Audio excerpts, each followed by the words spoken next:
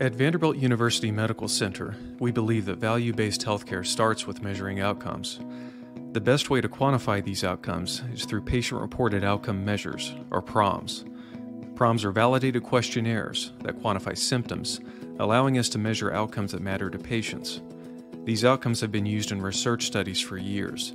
But what if an entire healthcare system could make PROMs a part of clinical care, available in real time to both patients and clinicians?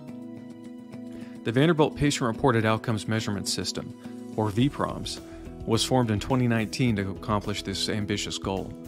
I'm Justin Bachman, a cardiologist and medical director for VPROMS. In 2012, I was a research associate with Professor Michael Porter at Harvard Business School. VPROMS arose from the value-based healthcare principles I learned as Professor Porter's student.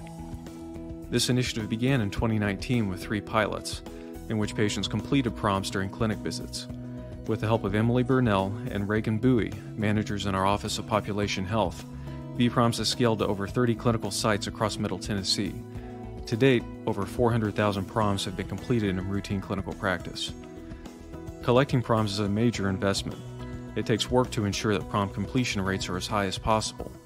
But what really makes VPROMS unique is its ability to extract and leverage PROM data for the value-based healthcare agenda.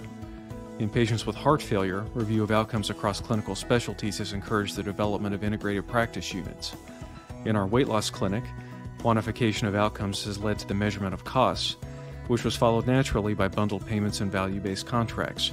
As VPROMS grows, we look forward to measuring and creating value for our patients.